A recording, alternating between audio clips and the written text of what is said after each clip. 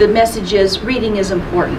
In addition to that message, it improves the relationship between Fresno County law enforcement professionals and those in our communities.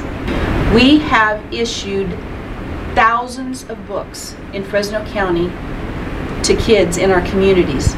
The contact may be brief, but the message is important, and I believe that message will be everlasting.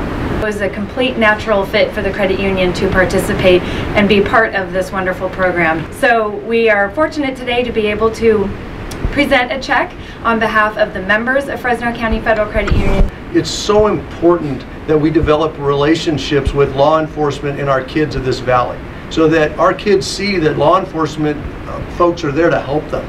That's why they're there. And we want our kids to go to them and look to them for that guidance, not only about reading, but how to be good citizens and good community contributors. And today is also kind of a call to everyone in the community. You know, we need books. You know, we have plenty of deputies with plenty of empty bags, but we need books in them. So if anyone can help with books, we need them. This particular literacy program is unique. It's one of a kind. I have not been able to find a similar program anywhere in the United States.